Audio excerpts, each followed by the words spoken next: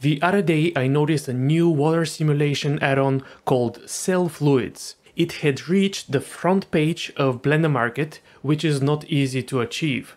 I took a better look and bought it instantly because it looked useful.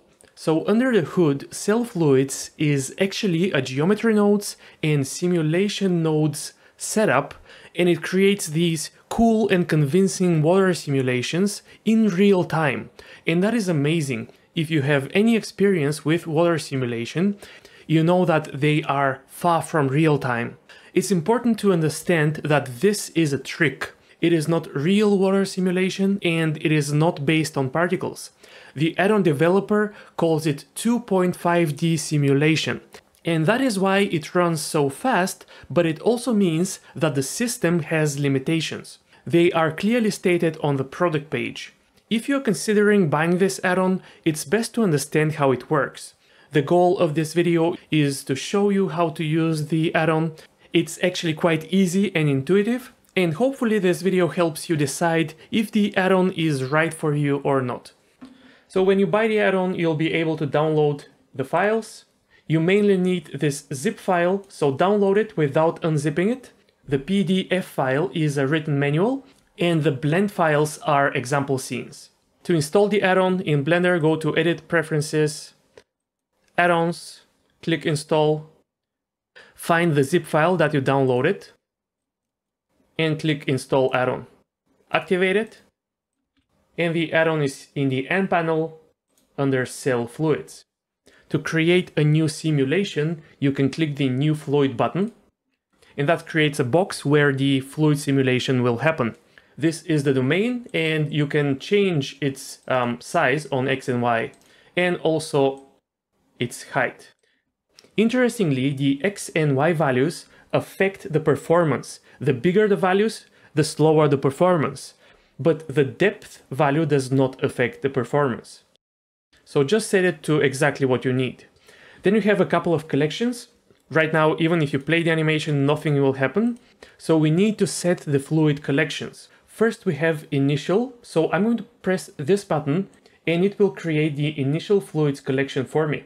So I'll click on this collection and now I can go to the 3D view and press Shift A and add some objects. They can be any shape you like. I'll add a cube and you'll see that right away something is happening.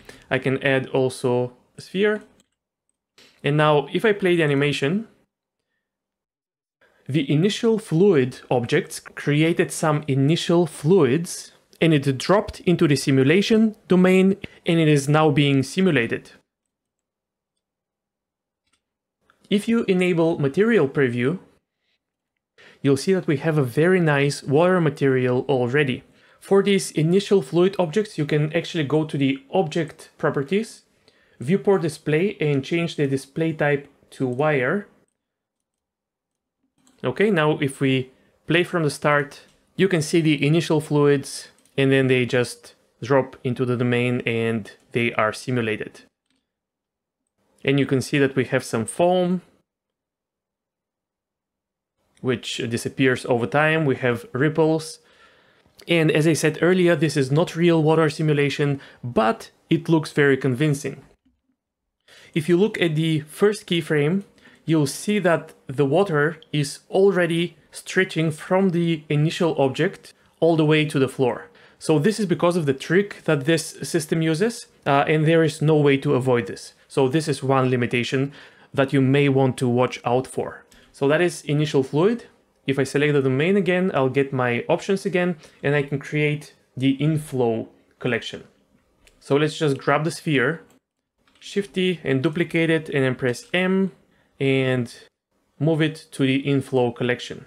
And then try to simulate again.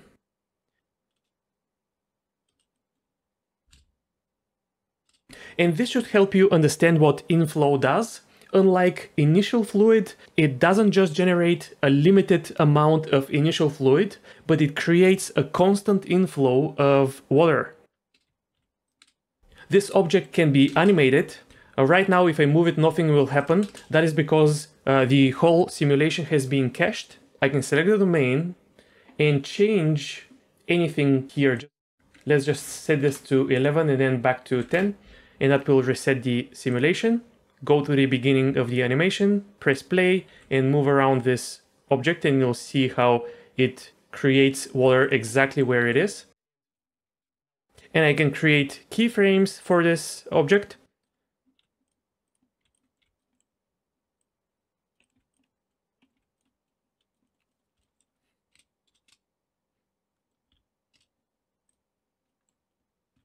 And now the water is simulated as this object moves. Next we have outflow, which will create a collection for objects that will allow water to be drained out of the simulation domain. So let's create the collection, select it, and create a new object, such as a monkey.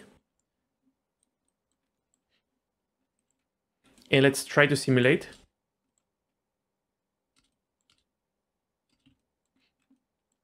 And you'll see this vortex. This is basically because the monkey is creating a hole at the bottom of the simulation domain and the water is draining through it.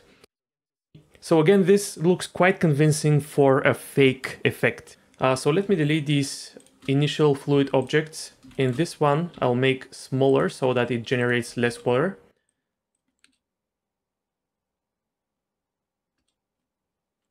And let's make the monkey bigger to see the effect better. Make it wireframe. Okay, so now we can clearly see where the outflow is happening. Next we have ground and effectors. And these are two different ways to create objects that will collide and interact with the water. The difference is that ground is for static objects and effectors is for animated objects that can interact with the water. So let's try the ground first.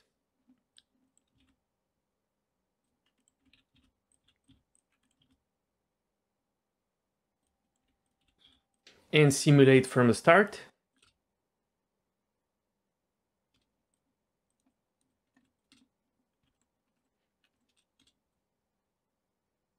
And you'll see the water colliding with these objects and then eventually flowing over them. Let's create a larger domain so that it is not filled up so quickly. And now you can see the effect of these ground objects more clearly. So if we are simulating a river with rocks and stuff, then the whole river bed and any rocks in it will be a ground object. And we'll see a demo scene a little bit later. Now let's create effectors and an effector object. Now I can start simulating. And if I move this object, you'll see how it creates ripples and some foam in the water. So that is what effectors do in a nutshell. If I just let it stay here and simulate, you'll see that unlike ground objects, effectors do not stop the water as much. They just influence the surface with additional waves and foam. Now this is a little bit hard to see, and this might be a good opportunity to show the Set Render Settings button. If you click on it, it will recommend changing a couple of settings for Eevee and cycles. And it's really nice that it doesn't just change them, but it shows you what it's going to change, and it even gives you the option to change it or not. So I'm going to press OK, and then simulate again. And now you should be able to see the effect of this effector a little bit more clearly because we don't have the Eevee denoising in the viewport anymore.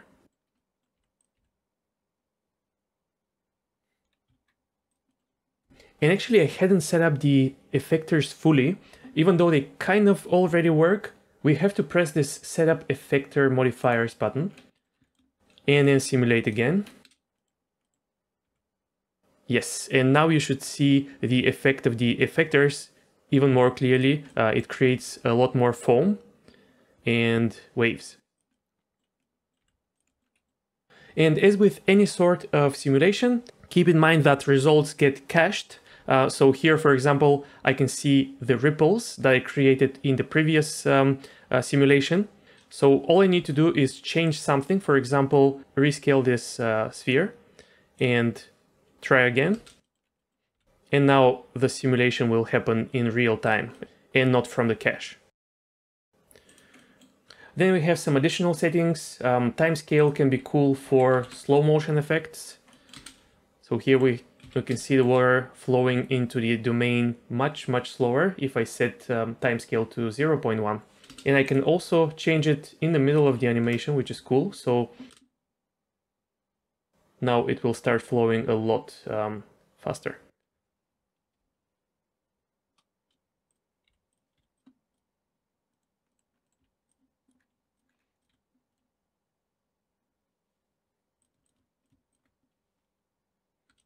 And there are some additional post effects. There is post displacement, which will displace the water a little bit. There is post noise, which gives some noise to the water.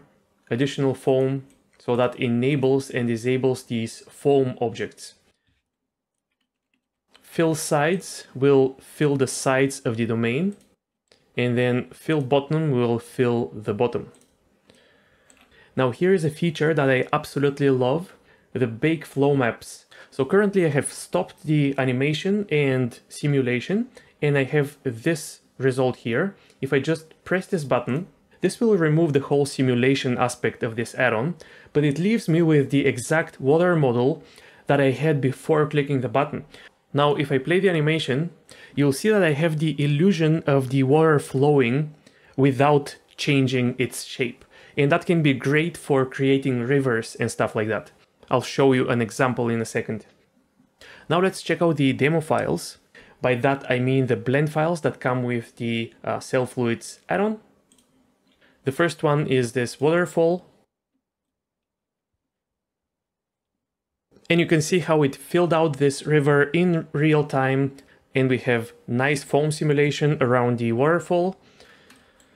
So very nice. And make sure to check out how the collections are set up. So we have the ground collection, which is the whole riverbed. We have this inflow object. It's just a simple cube which adds water over and over.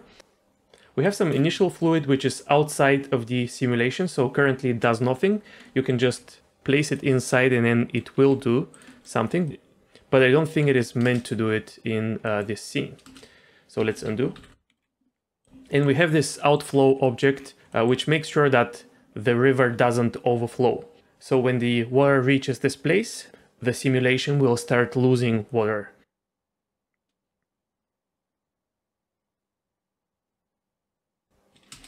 This scene is a good candidate for baking flow maps. So let's say that we reach this point. I'll select the domain and click Bake Flow Maps.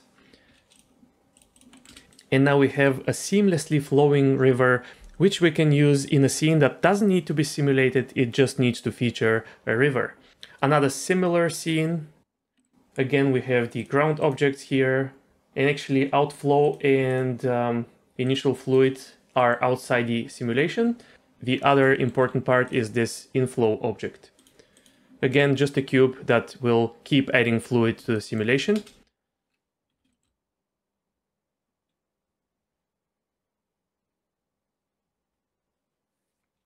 Again, looks great, and you can bake the flow map at the end to have a seamless looping effect. And finally, we have this beach simulation, which is a very common test in water simulation.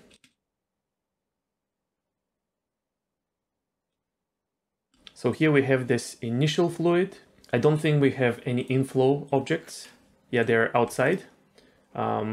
The ground is obviously all of these rocks and the beach itself. The outflow object is also outside. And then we have an effector, which is this box here. And what it does is it rotates and pushes the water, and that creates the waves. So if you try to simulate this with a standard fluid simulator using particles, such as Flip Fluids or Blender's MantaFlow, it will easily take days and weeks to create, tweak, and render the animation, but with Cell Fluids you can do it in real time. So these demo scenes should show you what the intended use of the add-on is. One thing that you should note is the size or scale of these simulations.